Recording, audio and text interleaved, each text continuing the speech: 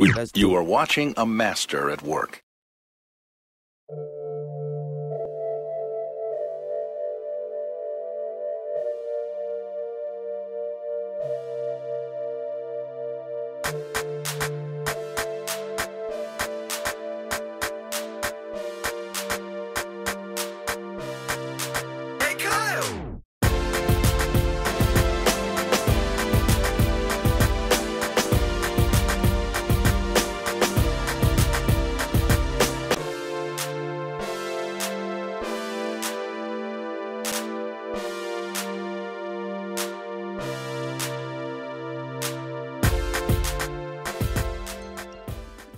With Enigma, this is a fragrance that comes with a crazy, crazy price tag.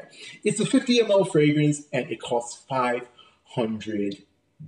Now, I've done the math of this and this equates to about $1 per spray. Yes, I'm not joking. It is that expensive. It sounds ridiculous, but it is true. It's literally liquid gold. Does it smell like liquid gold? Is this fragrance really enigmatic? Is it really worth the price tag? Once you spray this, will the heavens open? Will all the women in the world flock towards you? Will all your dreams be fulfilled? That is the question that we will answer in this review. For the way this fragrance smells, it's essentially tobacco, a sweet booziness about it, spices in the middle like nutmeg, like cardamom, a lot of ginger, which I'm a big fan of. I love ginger, use it a lot in cooking, love the way it smells, I love the way it tastes. So if you put ginger somewhere in the fragrance, I'm sure to pick up on it and I'm sure to love it. This has a lot of ginger. And in the base, along with some other woody notes, the star is vanilla. Okay, if you like vanilla, this is a fragrance that you definitely should sample.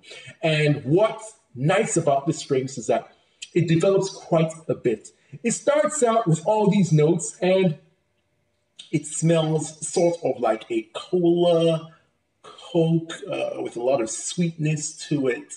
And then it transitions into more of a vanilla-rich fragrance. So when you smell the top, it's not exactly what you get, when the fragrance has been on your skin for a long time, but it definitely is similar. It's not going to change to a completely different fragrance, I do assure you. Now, in terms of rating this fragrance, smell and compliment factor, very, very high for smell. Everyone that smells this always says it's nice.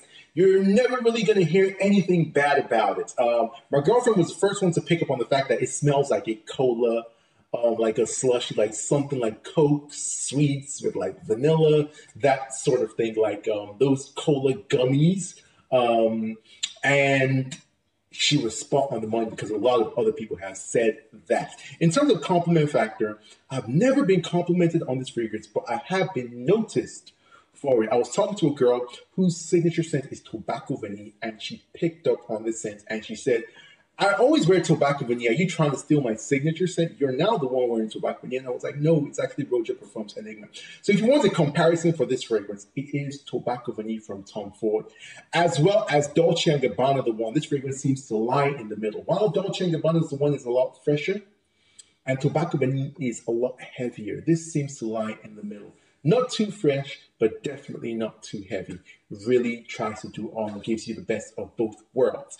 It's a fragrance that's signature scent worthy, will work in any weather condition, but I contend that though it has tobacco, it has vanilla, it's an oriental fragrance, this is actually better in warm weather as it will project.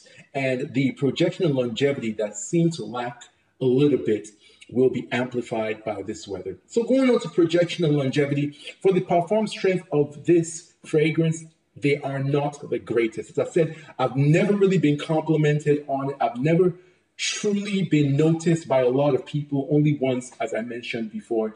And the heat definitely would help it get noticed a lot more. What I tend to do is I tend to load up a little atomizer and refresh. And that was what I did the day that I got noticed. So in terms of how far it projects and how long it lasts, on close lasts forever. but on skin about 8 hours projection, quite mild, has to be in your personal space. ROJA Parfums Enigma, very expensive fragrance. Wow, we cannot get away from that fact. 50 mils costs $500. This is no joke. It's an investment. Is it worth it? You will have to answer that question. You will have to smell this fragrance. This is definitely one that I do not recommend that you blind buy. Make sure you test this one out. Make sure you're comfortable with it. Make sure you understand that this is a smell that you personally have to fall in love with, because it's not a smell that I can say with authority people around you will fall in love with. And if the answer to those questions for you is yes, I love this fragrance, yes, I want it, then go ahead and pick it up, because this is a very good fragrance. It might not be a masterpiece. It might not be the most wildly exorbitant, unique, lady killer fragrance in the entire world, but this is a very good fragrance. After all, I do own it.